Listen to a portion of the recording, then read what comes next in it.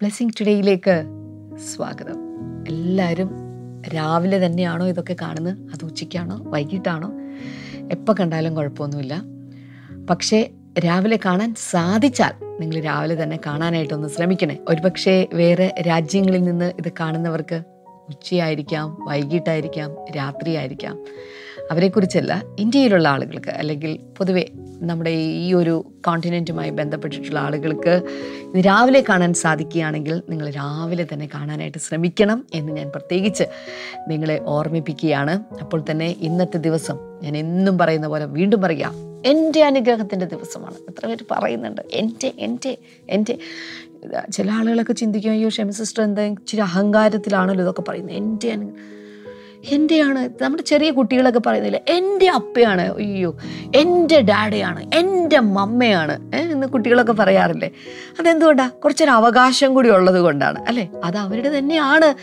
അതുകൊണ്ട് അങ്ങനെ പറയുന്ന ഒരിക്കലും ഒരു അഹങ്കാരമായതുകൊണ്ടല്ല, അവരുടെ എന്താ പറയുക, ആ വ്യക്തിയുമായിട്ടുള്ള അവരുടെ ആത്മബന്ധം അത്രയും ശക്തമായത് കൊണ്ടാണ് അത് പറയുന്നത്. അങ്ങനെയാണെങ്കിൽ എൻ്റെ പിതാവാണ്, എൻ്റെ ദൈവമാണ്, എൻ്റെ കർത്താവാണ്, എൻ്റെ രാജാവാണ്, എൻ്റെ നാഥനാണ് എന്ന് പറഞ്ഞുകൊണ്ട് അവൻ്റെ അനുഗ്രഹങ്ങളൊക്കെ എൻ്റെ അനുഗ്രഹങ്ങളാണ്, അവൻ തരുന്ന സമാധാനം എൻ്റെ സമാധാനമാണ് എന്ന് പറയുന്നതിൽ ഒരു തെറ്റുമില്ല എന്നെനിക്ക് സധൈര്യം പറയാനായിട്ട് സാധിക്കും. അതുകൊണ്ട് നിങ്ങൾക്ക് പറയാം, ഇന്ന് എൻ്റെ ദിവസമാണ്. പറഞ്ഞേ, ഇന്ന് എൻ്റെ ദിവസമാണ്, എൻ്റെ അനുഗ്രഹത്തിൻ്റെ ദിവസമാണ്, എൻ്റെ വിടുതലിൻ്റെ ദിവസമാണ്, എൻ്റെ നന്മയുടെ ദിവസമാണ്, എൻ്റെ മക്കൾ അനുഗ്രഹങ്ങൾ പ്രാപിക്കുന്നത് ഞാൻ കാണുന്ന ദിവസമാണ്.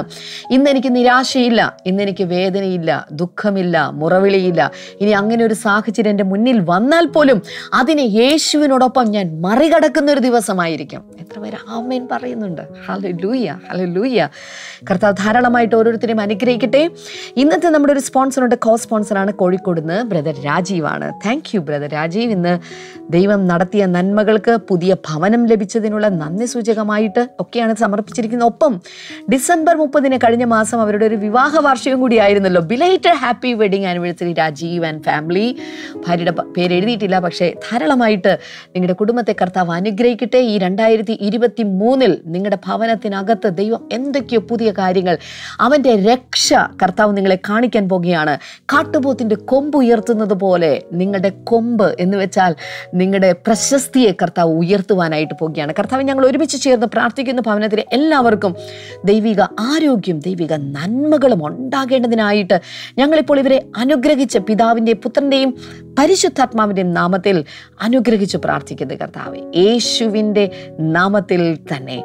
അടുത്ത നമ്മുടെ സ്പോൺസർ എറണാകുളത്ത് നിന്ന് തിയ മേരി എബ്രഹാം ആണ്. സത്യത്തിൽ തിയ മേരിയുടെ ഗ്രാൻഡ് പേരൻസ് സർപ്രൈസ് ആയിട്ട് നൽകുന്ന ഒരു ഗിഫ്റ്റ് ആണെന്ന്. ഇന്ന് തിയ മേരി എബ്രഹാമിന്റെ ജന്മദിനമാണ്. Happy birthday തിയ. God bless you more and more. കർത്താവ് ഈ ഒരു വർഷം മുതൽ കുഞ്ഞിനെ കൂടുതൽ അനുഗ്രഹിക്കാൻ നമുക്ക് ചേർന്ന് പ്രാർത്ഥിക്കാം. കർത്താവ് ദൈവത്തെ ചെറുപ്രായത്തിൽ തന്നെ അറിഞ്ഞു വളരുന്ന ഒരു കുഞ്ഞാക്കി തീർക്കണമേ. ദൈവത്തിന്റെ പദ്ധതിക്ക് അനുസരിച്ച് ജീവിക്കുവാനുള്ള കൃപ നൽകണമേ. വിദ്യാഭ്യാസവും ഭാവിയും അനുഗ്രഹിക്കപ്പെടുവാനായി ഞങ്ങൾ പ്രാർത്ഥിക്കുന്നു. ആരോഗ്യത്തോടെ ഇരിക്കുവാനായി ഞങ്ങൾ പ്രാർത്ഥിക്കുന്നു. എല്ലാ കൃപയും കുഞ്ഞിന്റെ മേൽ പിതാവിന്റെയും പുത്രന്റെയും പരിശുദ്ധാത്മാവിന്റെയും നാമത്തിൽ ഇപ്പോൾ ചൊരിഞ്ഞ് അനുഗ്രഹിച്ച് പ്രാർത്ഥിക്കുന്നു കർത്താവ് യേശുവിന്റെ നാമത്തിൽ തന്നെ. ആമേൻ, ആമേൻ. കർത്താവ് നിങ്ങളെ ധാരാളമായിട്ട് അനുഗ്രഹിക്കട്ടെ. വീണ്ടും ബ്രദർ ഡാമിന്റെ ശക്തമേറിയ സന്ദേശത്തിലേക്കാണ് നമ്മൾ പോകാൻ പോകുന്നത്. ഇന്നത്തെ സന്ദേശം the dangers of trusting your flesh. നിങ്ങളുടെ ജഡത്തിൽ ആശ്രയിക്കുമ്പോൾ ഉണ്ടാകുന്ന അപകടങ്ങൾ, അതിനെക്കുറിച്ചാണ് ബ്രദർ ഡാമിൻ ഇന്ന് ചില മുന്നറിയിപ്പുകൾ തരാൻ പോകുകയാണ്. അതുകൊണ്ട് വളരെ ശ്രദ്ധയോടെ ഇന്നത്തെ സന്ദേശം നമുക്ക് ശ്രവിക്കാം.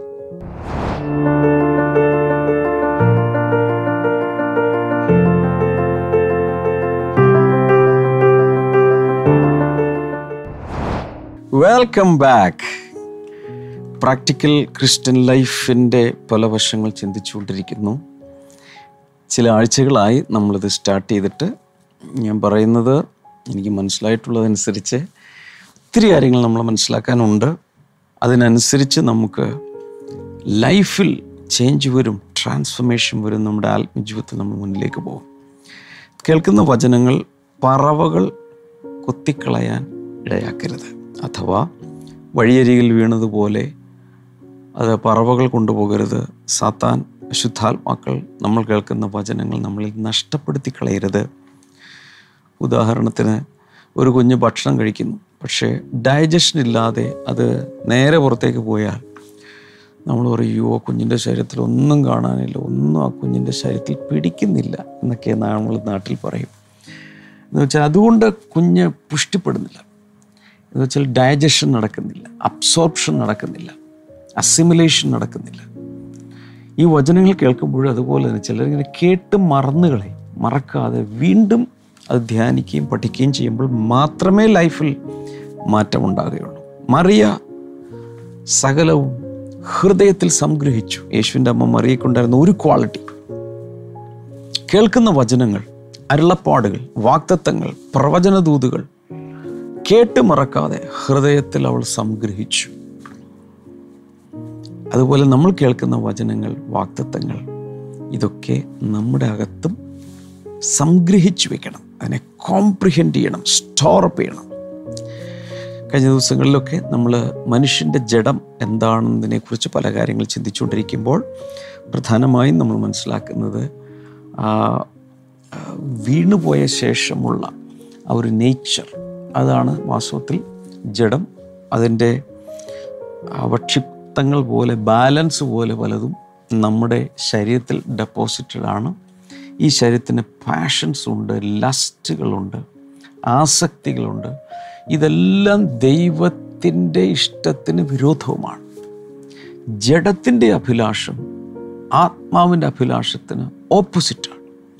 ആത്മാവിൻ്റെ അഭിലാഷം അഥവാ പരിശുദ്ധാത്മാവിൻ്റെ ആഗ്രഹങ്ങൾ ജഡത്തിൻ്റെ ആഗ്രഹങ്ങളുടെ നേരെ ഓപ്പോസിറ്റ്. തമ്മിൽ ഒരിക്കലും ഇത് ഒത്തുവരികയില്ല. They are two rival forces. എതിർത്ത് നിൽക്കുന്ന രണ്ട് ശക്തികളാണ് ജഡവും ആത്മാവും. അതുകൊണ്ട് തന്നെ റോമാലേഖനത്തിലും കൊലോസ് ലേഖനത്തിലും 1 യോഹന്നാനിലും പല ലേഖനങ്ങളിലും അപ്പസ്തോലന്മാർ അതിശക്തമായി ഈ ഭൂമിയിൽ നമ്മൾ ജീവിക്കുമ്പോൾ, ഈ ലോക വ്യവസ്ഥിതിയിൽ നമ്മൾ ജീവിക്കുമ്പോൾ, ഈ ജഡത്തിൽ നമ്മൾ ജീവിക്കുമ്പോൾ എടുക്കേണ്ട പ്രിക്കോഷൻസ് എന്താണ്, അതിനെക്കുറിച്ച് കൃത്യമായി നമുക്ക് ടീച്ചിങ് നൽകുന്നുണ്ട്. റോമാലേഖനം 6:12 നോക്കി. അവർ പറയുന്ന, ആകയാൽ പാപം നിങ്ങളുടെ മർത്യ ശരീരത്തിൽ അതിൻ്റെ മോഹങ്ങളെ അനുസരിക്കുമാറ് ഇനി വാഴരുത്. Do not let sin therefore reign in your mortal body, so that you obey the body's lusts. വളരെ പ്രധാനപ്പെട്ടൊരു വചനമാണ് റോമാലേഖനം 6:12. 6ന്റെ നേരെ ഇരട്ടിയാണ് 12, ഒരു ഫാൻസി നമ്പറാണ്. റോമൻസ് 6:12. ആകയാൽ പാപം നിങ്ങളുടെ മർത്യ ശരീരത്തിൽ അതിൻ്റെ മോഹങ്ങൾ അനുസരിക്കുമാറ് ഇനി വാഴരുത്. രക്ഷിക്കപ്പെടുന്നതിന് മുമ്പ് പാപത്തിൻ്റെ വാഴ്ചയായിരുന്നു. പാപം നമ്മളെ വാണു, പാപം നമ്മളെ ഭരിച്ചു, നമ്മളുടെ മേൽക്കോയ്മ നടത്തി നമ്മളെ കൊണ്ട് പലതും ചെയ്യിപ്പിച്ച് കൊണ്ടുപോകുകയായിരുന്നു. എന്നാൽ ആ പാപം, ദി ഓൾഡ് മാസ്റ്റർ, നിങ്ങളുടെ മർത്യ ശരീരത്തിൽ, നിങ്ങളുടെ ഈ ഭൗതിക ശരീരത്തിൽ, മാംസരക്തങ്ങളിൽ അതിൻ്റെ മോഹങ്ങളെ അനുസരിക്കുമാറ് ഇനി വാഴരുത്. വാഴ്ചയ്ക്ക് ഇനി ഇടം കൊടുക്കരുത്. അതിൻ്റെ അർത്ഥം എന്താണ്? വാഴരുത് എന്ന് വെച്ചാൽ വാഴുവാൻ അനുവാദം കൊടുക്കരുത്. രക്ഷിക്കപ്പെട്ട ശേഷം വേണമെങ്കിൽ എന്ത് ചെയ്യാം? പാപം വാഴാൻ വേണ്ടി അവസരം കൊടുക്കാം. പാപത്തിന് നമ്മളെ തന്നെ വിധേയപ്പെടുത്തി കൊടുക്കാം വേണമെങ്കിൽ. പക്ഷെ ചെയ്യരുത് എന്നാണ് അദ്ദേഹം പറയുന്നത്. എന്നാൽ പലപ്പോഴും വിശ്വാസികൾ വീണുപോകാനിടയുള്ള ചില സാധ്യതകൾ ഞാൻ പറയാൻ പോവാം. ഇവിടെ മുതലങ്ങ് നല്ല ശ്രദ്ധ വേണം. ഒന്നാമത്തേത് ഇഗ്നറൻസ് ആണ്. ഒത്തിരി പേർക്കും ജഡത്തിലാണ് ഇപ്പോൾ ജീവിക്കുന്നതെന്നും ജഡം ഡേഞ്ചറസ് ആണെന്നും, the flush is dangerous, the flush is vulnerable എന്ന കാര്യം പല വിശ്വാസികൾക്ക് അറിയില്ല. അതുകൊണ്ടാണ് സമയമെടുത്ത് ഫ്ലഷ് എന്താണ്, നമ്മൾ ജീവിക്കുന്നത് എന്തിലാണ്, സിൻ നേച്ചർ പോയെങ്കിലും ആത്മാവ് പുതിയ സൃഷ്ടിയായെങ്കിലും ഇപ്പോഴും നമ്മൾ ഇങ്ങനെയുള്ള വളരെ വൾണറബിളായ ഒരു ജഡത്തിലാണ്, ഫ്ലഷിലാണ് ജീവിക്കുന്നത് എന്നുള്ള യാഥാർത്ഥ്യം പല ക്രൈസ്തവർക്കും അല്ലെങ്കിൽ പല വിശ്വാസികൾക്കും അറിയില്ല. They are not aware of it, they are ignorant. അതിനുള്ള ടീച്ചിങ് കിട്ടിയിട്ടില്ല, അത് മനസ്സിലാക്കിയിട്ടില്ല. സോ പലരും ചിന്തിക്കുന്നത് the flush is not A problem. ഞാൻ രക്ഷിക്കപ്പെട്ട ആളല്ലേ, അതുകൊണ്ട് എനിക്ക് എന്നെ തന്നെ കൺട്രോൾ ചെയ്യാൻ അറിയാം, അതുകൊണ്ട് ഞാൻ വീഴില്ല എന്ന് വിചാരിച്ചുകൊണ്ട് വീഴും. അതായത് പലരും ദേ ട്രസ്റ്റ് ഇൻ ദെയർ ഫ്ലഷ്. അവരുടെ ആ ജഡത്തിൽ അവരെ ആശ്രയിക്കുകയാണ്. അവർ വിചാരിക്കുന്നത് കുഴപ്പമൊന്നുമില്ലെന്ന്, രക്ഷിക്കപ്പെട്ടു ഇപ്പോൾ ഇത്രയും വർഷമൊക്കെ ആയില്ലേ, അതുകൊണ്ട് കുഴപ്പമില്ല കുഴപ്പമില്ല കുഴപ്പമില്ല എന്ന് പലപ്പോഴും അവർ ചിന്തിച്ച് കുഴപ്പത്തിൽ ചാടും. ഇത് ശത്രുവിൻ്റെ അല്ലെങ്കിൽ പിശാചിൻ്റെ ഒരു തന്ത്രമാണ്. മറ്റൊരു സിറ്റുവേഷൻ പറയാം. ഇപ്പോൾ കുറച്ചധികം വർഷങ്ങളായിട്ട് ഞാൻ ആ പാപം ചെയ്തിട്ടില്ല. So I become more confident. ഇനി ഞാൻ അങ്ങനെ വീഴാൻ സാധ്യതയില്ല എന്ന് പറഞ്ഞുകൊണ്ട് അടുത്ത് തന്നെ വീഴും. മനസ്സിലാകുന്നുണ്ടോ? എത്ര വർഷമായി രക്ഷിക്കപ്പെട്ടിട്ട് ഇതൊന്നും ഒരു വിഷയമല്ല. Flash is flash. Flash will never improve. ഈ പാപജഡം ഒരിക്കലും എന്ത് ചെയ്യാൻ പോകുന്നില്ല, ശരിയാകാൻ പോകുന്നില്ല. മൈൻഡ് ഇമ്പ്രൂവ് ചെയ്തുകൊണ്ടിരിക്കും, റിന്യൂവൽ നടന്നുകൊണ്ടിരിക്കും, പക്ഷേ ഫ്ലഷ് ഒരിക്കലും ഇമ്പ്രൂവ് ചെയ്യില്ല. അപ്പോൾ ഉദാഹരണത്തിന് പറയുകയാണ്, രക്ഷിക്കപ്പെടുന്നതിന് മുൻപ് വളരെ നന്നായി മദ്യപിച്ചിരുന്ന ഒരാൾ, ഭയങ്കര കുടിയനായിരുന്നു, മദ്യപാനിയായിരുന്നു, മദ്യം കണ്ടുവിടില്ല, ഉണ്ടേലും ഇല്ലേലും കാശുണ്ടാക്കി കുടിക്കും. കുടിച്ചു കഴിഞ്ഞാൽ ചിലപ്പോൾ ചിലർ കുടിച്ചു കഴിഞ്ഞാൽ മാന്യമായിട്ടിരിക്കും, ചിലർ എല്ലാ മാന്യതയും ഡീസൻസിയും കളഞ്ഞ് വഴക്കുണ്ടാക്കുക, പ്രശ്നങ്ങളുണ്ടാക്കുക, തല്ലുക, റോഡിലിറങ്ങി നിൽക്കുക, മറ്റുള്ളവരെ ഉപദ്രവിക്കുക, ഇങ്ങനെയൊക്കെയുള്ള കാര്യങ്ങളായിരിക്കും. ചിലർ അതൊന്നുമില്ല. ചിലർ കുടിച്ച് കുടിച്ച് കുടിച്ച് കാശ് നശിപ്പിക്കും. ആരെ ഉപദ്രവിക്കുന്നൊന്നുമില്ല, കടത്തിലോട്ടാണ് പോകുന്നത്. ഈ കടത്തിൽ പോയില്ലേലും ഉള്ള കാശ് മുഴുവൻ, അധ്വാന ഫലം മുഴുവൻ ഇങ്ങനെ നശിപ്പിക്കും. ഡ്രിങ്കിങ്, ജസ്റ്റ് ഒരു എക്സാമ്പിൾ പറയുകയാണ്. മദ്യപാനിയായിരുന്ന ഒരാൾ രക്ഷിക്കപ്പെട്ടു. രക്ഷിക്കപ്പെട്ട സമയത്ത് ഭയങ്കരമായ ഒരു തീക്ഷ്ണതയുണ്ടല്ലോ, തീയാണ്, ഭയങ്കര അഗ്നിയായിട്ട് ജീവിക്കുക. പുള്ളിക്കറിയാം, ഇപ്പം ഞാൻ രക്ഷിക്കപ്പെട്ടു, പരിശുദ്ധാത്മാവ് വന്നു, മാത്രമല്ല ഇപ്പം ഇത്തിരി ലീഡർഷിപ്പിലൊക്കെ ഉണ്ട്, വചനം അറിയാം, പ്രബോധിപ്പിക്കുന്നുണ്ട്, കൊച്ചു കൊച്ചു പ്രസംഗമൊക്കെ പറയുന്നുണ്ട്, അല്പാൽപ്പം ശുശ്രൂഷിക്കാനൊക്കെ തുടങ്ങിയിട്ടുണ്ട്. ഇനി ഒരിക്കലും ഈ മദ്യപാനത്തിൻ്റെ മേഖലയിൽ ഞാൻ വീണു പോവില്ല എന്ന് അയാൾ ഉള്ളിലങ്ങ് കരുതുകയാണ്. സോ എന്ത് സംഭവിക്കുന്നു? അങ്ങനെ ഇരിക്കുമ്പോഴായിരിക്കും കൂട്ടായ്മക്കകത്തോ വീട്ടിലോ എവിടെയെങ്കിലുമൊക്കെ വളരെ മനസ്സിനെ മുറിപ്പെടുത്തുന്ന ഭയങ്കരമൊരു വിഷയമുണ്ട്. അങ്ങനെ ഒറ്റയ്ക്ക് ഇങ്ങനെ ആരും സഹായിക്കാനില്ലാത്ത പോലെ, ആശ്വസിപ്പിക്കാനില്ലാത്ത പോലെ വലിയ വിഷമത്തിൽ ഇങ്ങനെ ഇരിക്കുന്ന സമയത്താണ് ചിന്ത, പണ്ട് കാലത്തൊക്കെ ആണെങ്കിൽ ഒരല്പം ഒന്നകത്ത് എന്നാൽ കുറേ നേരത്തേക്ക് അത് മറക്കുമായിരുന്നു. So he's now slowly tempted to have a peg. ഒരല്പം, ആരും ഉപദ്രവിക്കേണ്ട ഒന്നുമില്ല, ഉറങ്ങുന്നതിന് മുമ്പ് ഒരല്പം കുടിച്ചിട്ട് അങ്ങ് കിടക്കും. നല്ല ഉറക്കവും കിട്ടും, ഇത് മറക്കുകയും ചെയ്യാം. അങ്ങനെ നിരുപദ്രവകാരി എന്ന് തോന്നുന്ന രീതിയിൽ ഒരല്പം, അതും വൈഫിനോട് പറഞ്ഞിട്ടില്ല, ആരോടും പറയാതെ ചെറുത്. ചില ആളുകൾ, ഈ കുടിയന്മാർ ചില പറയുന്ന വാക്കുകൾ, സ്മോൾ എന്ന് പറഞ്ഞ സാധനം, ഇപ്പം എൻ്റെ ഫാദറൊക്കെ കുടിച്ചിരിക്കുന്ന സമയത്ത് ഒരു സ്മോൾ എന്ന് പറഞ്ഞാൽ ചെറിയ ക്വാണ്ടിറ്റി, അത് കൃത്യമായി ഒരു പൈൻ്റാണെന്ന് എനിക്ക് അറിഞ്ഞുകൂടാ, ഒരല്പം. അങ്ങനെ തുടങ്ങുന്നത് അറിയാതെ നല്ലൊരു ഡ്രിങ്കിങ്ങിലേക്ക് തിരിച്ചു പോകാനുള്ള സാധ്യതയുണ്ട്. പലർക്കും സംഭവിച്ചിട്ടുണ്ട്. എന്തിനു പറയുന്നു? ശുശ്രൂഷകർക്ക് സംഭവിച്ചിട്ടുണ്ട്, പാസ്റ്റേഴ്സിന് സംഭവിച്ചിട്ടുണ്ട്, വലിയ വലിയ ക്രൗഡിൻ്റെ മുമ്പിൽ നിൽക്കുന്നവർക്ക് പോലും ഇത് സംഭവിക്കാം. എന്താണ് കാരണം? എത്ര നാൾ രക്ഷിക്കപ്പെട്ടു, ഇത്രയും നാളായിട്ട് കുടിച്ചില്ല, എനിക്കിപ്പോൾ ഒരു പ്രശ്നമില്ലെന്നേ എന്ന് പറയുന്ന ആളുകൾ നാളെ വീഴാം. കാരണം അറിഞ്ഞോ അറിയാതെയോ, ഞാൻ പറഞ്ഞല്ലോ, ഡിസെപ്ഷനിൽ ചെന്ന് വീഴുന്നു. അവർ അമിത വിശ്വാസ നിമിത്തം ഇനി ഒരിക്കലും എനിക്ക് കുടിക്കേണ്ട ആവശ്യമില്ല, ഐ എം ഓക്കെ എന്ന് പറഞ്ഞുകൊണ്ട് ബാറിൽ പോവുകയോ അങ്ങനെയുള്ള പാർട്ടികൾ സംബന്ധിക്കുകയോ ചെയ്യുമ്പോൾ അറിയാതെ ഒരു ഹെൽപ്പം ഇതൊന്നും കുഴപ്പമില്ലടോ എന്ന് പറഞ്ഞുകൊണ്ടായിരിക്കും തരുന്നത്. ഒരു സിപ്പ്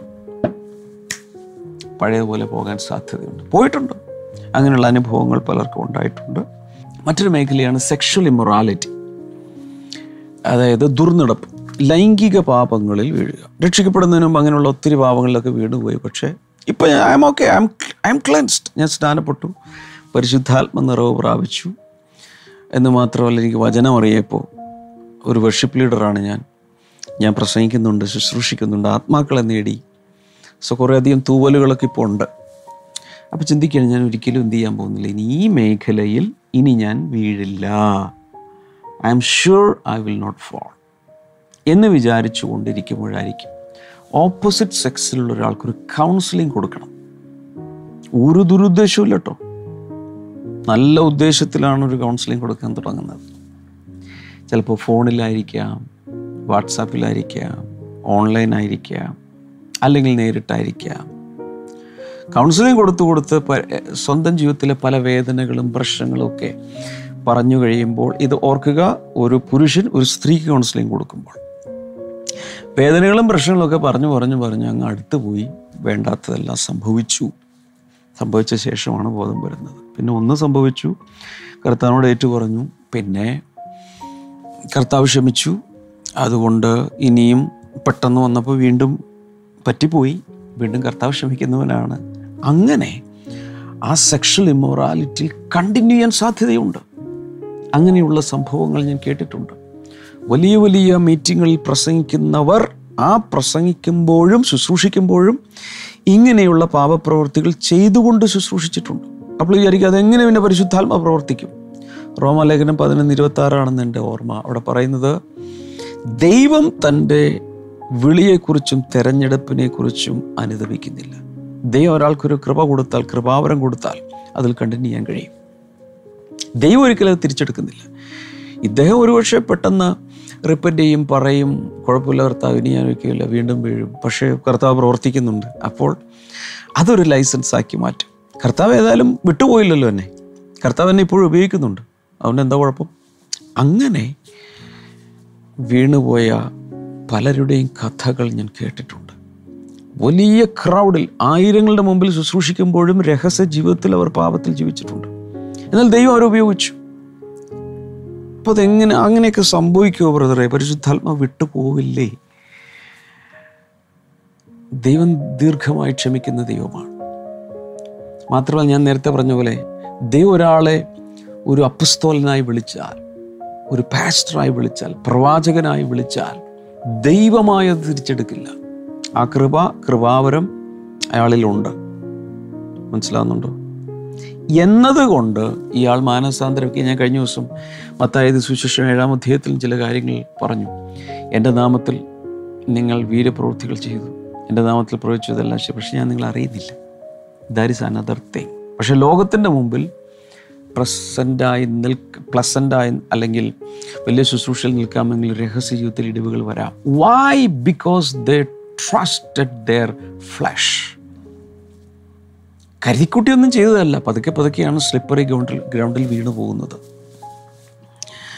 ഇതിൻ്റെ ചില കാര്യങ്ങളൊക്കെ ഞാൻ ലീഡർഷിപ്പ് ക്ലാസ്സുകളിൽ ശുശ്രൂഷകരാകാൻ ട്രെയിനിങ് ഒക്കെ എടുക്കുന്നവർക്ക് ഞാൻ പറഞ്ഞു കൊടുക്കാറുണ്ട്. ഇനിയുള്ള നാളുകളിൽ വീണ്ടും പറയും. പക്ഷേ ഇപ്പോൾ തൽക്കാലം ഈ ഒരു സെറ്റപ്പിൽ ഇത്രയും പറഞ്ഞ് ഞാൻ നിർത്തുകയാണ്. എന്താണ് ഞാൻ പറഞ്ഞതിൻ്റെ സാരം? മദ്യപാനമോ പുകവലിയോ അതുപോലെ പണ്ട് ജഡത്തിൽ ജീവിച്ചിരുന്ന കാലത്ത് രക്ഷിക്കപ്പെടുന്നതിന് മുമ്പ് സംഭവിച്ച പാപപ്രവൃത്തികളോ രക്ഷിക്കപ്പെട്ട ശേഷം ആവർത്തിക്കുവാനുള്ള സാധ്യതയുണ്ട്. Y? Because the flush has it's on passions, desires and ലസ്റ്റ്സ്. ജഡത്തിൻ്റെ ആഗ്രഹങ്ങളുണ്ട്. Don't take it easy, don't take it for granted. കുഴപ്പമൊന്നുമില്ലെന്നേ എന്ന് പറഞ്ഞുകൊണ്ട് പോകരുത്. ഇതൊക്കെ ഒഴിവാക്കാൻ എന്താണ് ചെയ്യേണ്ടത്? ഇതൊക്കെ ഒഴിവാക്കാൻ ഒന്ന്, do not trust your own flush. അമിതമായ ആത്മവിശ്വാസത്തിൽ സ്വന്തം ജഡത്തെ വിശ്വസിക്കരുത്. എത്ര സീനിയർ ആണെന്ന് പറഞ്ഞാലും ജൂനിയർ ആണെന്ന് പറഞ്ഞാലും എത്ര നാൾ പഴക്കമുള്ള ശുശ്രൂഷകനാണെന്ന് പറഞ്ഞാലും ജഡം ഈസ് ജഡം, പാപജഡം എന്നാണ് അതിനെ പറയുന്നത്. ഇത് വീണ്ടെടുക്കപ്പെട്ടിട്ടില്ല. അതുകൊണ്ട് ഓപ്പോസിറ്റ് സെക്സിലുള്ളവർക്ക് കൗൺസിലിംഗ് കൊടുക്കണ്ട. അതിന് ലേഡീസ് കൗൺസിലേഴ്സ് ചെയ്യാമല്ലോ. അല്ലെങ്കിൽ പലരുള്ള ഒരുമിച്ചുള്ള ഒരു കൗൺസിലിംഗ് സെഷനിലിരിക്കുക, അല്ലാതെ 1-on-1 ചെയ്യരുത്. ഞാൻ ബ്ലെസ്സിംഗ് ടുഡേയിലൊക്കെ പഠിപ്പിക്കുന്ന വളരെ പ്രധാനപ്പെട്ട ലീഡർഷിപ്പ് പ്രിൻസിപ്പിളിലൊന്നാണിത്. അത് ചെയ്യണ്ട. ശുശ്രൂഷകരും ഭാര്യമാരും ഉണ്ടെങ്കിൽ ഭാര്യമാർക്ക് കൊടുക്കട്ടെ, ശുശ്രൂഷ ആണുങ്ങൾക്ക് കൊടുക്കട്ടെ. ആ കോണ്ടെക്സ്റ്റിൽ നമ്മൾ വളരെ കെയർഫുൾ ആകുക എന്നാണ് ഈ പറയുന്നത്. മദ്യപാനത്തിൽ ഓരോരുത്തർക്കും ഞാൻ ഇതിനു മുമ്പ് പറഞ്ഞിട്ടുണ്ട്, പലർക്കും ഒരു പ്രിൻസിപ്പിൾ സിൻ ഉണ്ടായിരിക്കും. എന്ന് പറഞ്ഞാൽ എപ്പോഴും പ്രലോഭനത്തിൽ വീഴാവുന്ന ഏതെങ്കിലും ഒരു പർട്ടിക്കുലർ സിൻ എപ്പോഴും പ്രലോഭനമായി നിൽക്കാം. അവിടെ ഒട്ടും ട്രസ്റ്റ് ചെയ്യരുത്. Sexual immorality, drinking, smoking, Ogees, കുറേ കാര്യങ്ങൾ അവിടെ നമ്മൾ പറഞ്ഞിട്ടുണ്ടായിരുന്നു. ആ വക കാര്യങ്ങളിലൊക്കെ നമ്മൾ വളരെ ശ്രദ്ധിക്കണം. So you have to see the danger first. അങ്ങനെയുള്ള സാഹചര്യങ്ങളിൽ ചെന്ന് പെടരുത്. പെട്ടാൽ തന്നെ എന്താ ചെയ്യേണ്ടത്? പ്രലോഭനങ്ങൾ ഉൾപ്പെടാതിരിക്കാൻ ഉണർന്നിരുന്ന് പ്രാർത്ഥിപ്പിൻ എന്ന് വെച്ചാൽ B watchful, B on your guard and pray. Prayer is the solution.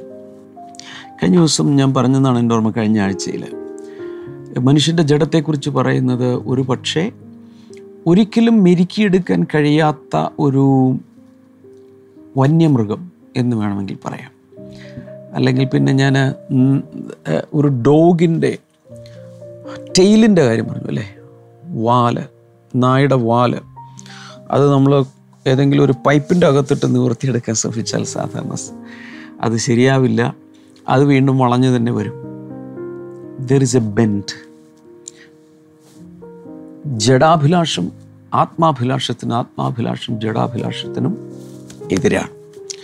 അതുകൊണ്ട് ഒരിക്കലും ചിന്തിക്കരുത് now my flush is okay.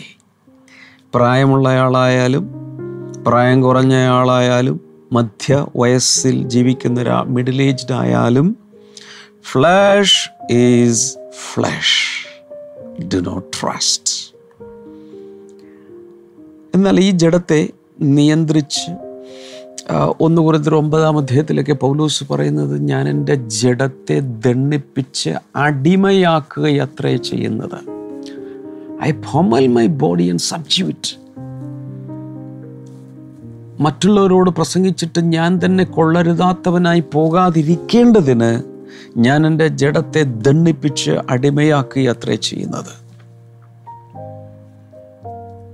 അവൻ്റെ ശരീരത്തെ ദണ്ഡിപ്പിച്ച് അടിമയാക്കി അത്രേ ചെയ്യുന്നത് എന്ന് വെച്ചാൽ Paul was always very watchful and careful to keep his flesh under control by the Holy Spirit. പരിശുദ്ധാത്മാവിനാൽ,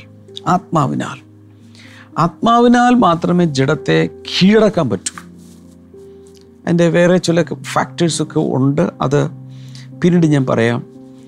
എന്നാൽ നമ്മൾ മനസ്സിലാക്കേണ്ടത്, ഈ ജഡത്തിൽ അഥവാ വീണു പോയാൽ അതിൻ്റെ കോൺസിക്വൻസസ് നമ്മൾ നന്നായി മനസ്സിലാക്കിയിരിക്കണം. ജഡത്തിൽ ജീവിക്കാൻ തുടങ്ങിയാൽ, ജഡത്തിൻ്റെ പിന്നാലെ പോയാൽ, ജഡത്തെ അനുസരിച്ച് ജീവിക്കാൻ തുടങ്ങിയാൽ, if you walk after the flush, രക്ഷിക്കപ്പെടുന്നതിന് മുമ്പ് we were in the flush. രക്ഷിക്കപ്പെട്ട ശേഷം വിശ്വാസികൾക്ക് they can walk after the flesh. ജഡത്തെ അനുസരിച്ച് നടക്കാൻ പറ്റും. മറ്റേത് പിന്നെ ജഡത്തിലാണ്. ഇത് രണ്ടാണ്. അതിനെക്കുറിച്ച് പിന്നീട് ഞാൻ പറയാം, വിശദീകരണങ്ങൾ തരാം. പ്രധാനമായും സംഭവിക്കുന്ന ജഡത്തിൽ ജീവിക്കാൻ തുടങ്ങിയ there can be a separation from God. ദൈവത്തിൽ നിന്ന് അകന്നു പോകാം. ദൈവത്തിൽ നിന്ന് അകന്നു പോയാലും ശുശ്രൂഷയ്ക്ക് കുറേ നടക്കും. അതും മനസ്സിലാക്കിയിരിക്കണം. അത് ഒത്തിരി പേരുടെ കൺഫ്യൂഷനാണ്. അയാൾ അങ്ങനെയാണെങ്കിൽ പിന്നെ എങ്ങനെ ശുശ്രൂഷിക്കാൻ പറ്റും?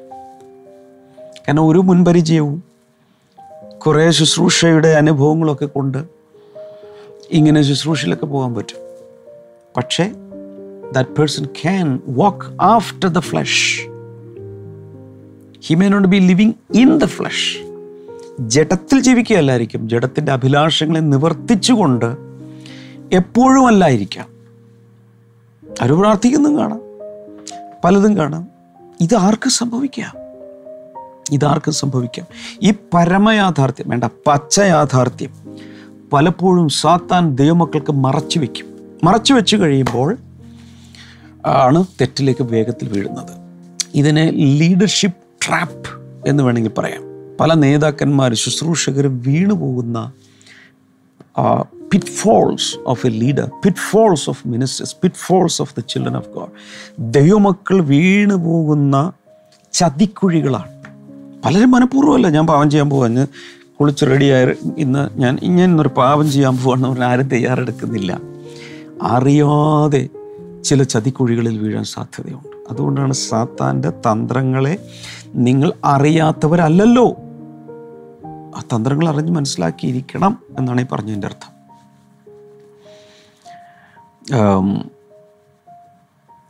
അതിൻ്റെ കോൺസിക്വൻസസിലേക്ക് ഇന്ന് എനിക്ക് പോകാൻ സമയമില്ല, ഞാൻ അടുത്ത ദിവസം പറയും. പക്ഷേ എനിക്കൊരു വലിയ റിക്വസ്റ്റ് ഉണ്ട്. ഒരു ചെറിയ റിക്വസ്റ്റാണ്.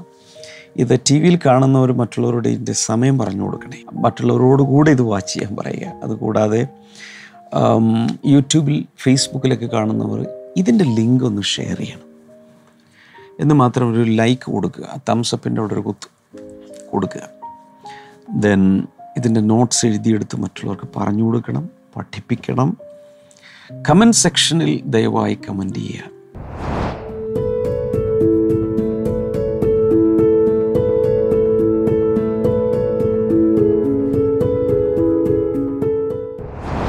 നമുക്ക് ഒരുമിച്ച് ഇപ്പോൾ പ്രാർത്ഥിക്കാം. കർത്താവേ, ജനങ്ങളെ അങ്ങയുടെ നാമത്തിൽ ഞാൻ അനുഗ്രഹിക്കുന്നു. വളരെ പ്രധാനമായ പല കാര്യങ്ങളും ദൈവിക വെളിപ്പാടുകളായി കർത്താവ് ഞങ്ങൾക്ക് തന്നുകൊണ്ടിരിക്കുന്നതിനായി നന്ദി. ഇത് മുഖാന്തരം വലിയ ചേഞ്ച് ഞങ്ങൾക്ക് ഏവർക്കും ഉണ്ടാകട്ടെ എന്ന് ഞാൻ പ്രാർത്ഥിക്കുന്നു. രോഗികളെ അങ്ങ് സൗഖ്യമാക്കണമേ യേശുവിൻ്റെ നാമത്തിൽ. അൾസർ, ഒരുപക്ഷെ വയറിനകത്തോ നാവിലോ ഒക്കെയുള്ള അൾസർ യേശുവിൻ്റെ നാമത്തിൽ സൗഖ്യമാകട്ടെ.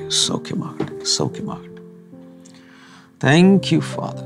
ദൈവികമായൊരു വലിയ വിടുതൽ കർത്താവ് നീ കൽപ്പിക്കുന്നതിനായി നന്ദി പറയുന്നു. In Jesus name thank you Lord. അതുപോലെ ഈ തലചുറ്റലുണ്ടാകുന്ന ഗിഡിനെസ് ഉണ്ടാകുന്ന ചിലരെ കർത്താവ് സൗഖ്യമാക്കുന്നുണ്ട്. ഒരുപക്ഷെ പല കാരണങ്ങളാലാകാം. ഇയർ ഇൻബാലൻസ് ഉണ്ടാകാം, വേർട്ടിഗോ കാണാം, വടവൾ കർത്താവ് സൗഖ്യമാക്കുകയാണ് യേശുവിൻ്റെ നാമത്തിൽ. In Jesus name. വിവിധ രീതിയിലുള്ള ക്യാൻസർ സൗഖ്യമാകട്ടെ, ബ്രെയിൻ ട്യൂമർ സൗഖ്യമാകട്ടെ, ബ്ലീഡിങ് യേശുവിൻ്റെ നാമത്തിൽ നിൽക്കട്ടെ. കൈനീട്ടി പിടിക്കാം. കർത്താവ്, ജനങ്ങളെ തിരുനാമത്തിൽ ഞാൻ ബ്ലസ് ചെയ്ത് പ്രാർത്ഥിക്കുന്നു. കർത്താവ്, പ്രാർത്ഥന കേട്ടതിനായി നന്ദി യേശുവിൻ്റെ നാമത്തിൽ. ആമേൻ. Okay, God bless you. പ്രാർത്ഥനാ വിഷയങ്ങളുള്ളവർക്ക് സ്ക്രീനിൽ നമ്പറിൽ വിളിക്കാം. നാളെ നമുക്ക് വീണ്ടും കാണാം. God bless you all. By. തടസ്സങ്ങൾ നിറഞ്ഞ ലോകം, വേദനകൾ സമ്മാനിക്കുന്ന ജീവിതം, മോഹഭംഗങ്ങൾ നൽകുന്ന അനുഭവങ്ങൾ, ആകുലതകൾ തളം കെട്ടിയ നാളുകൾ, പ്രതിവിധികൾ തേടി നെട്ടോട്ടമോടുന്ന മനുഷ്യർ.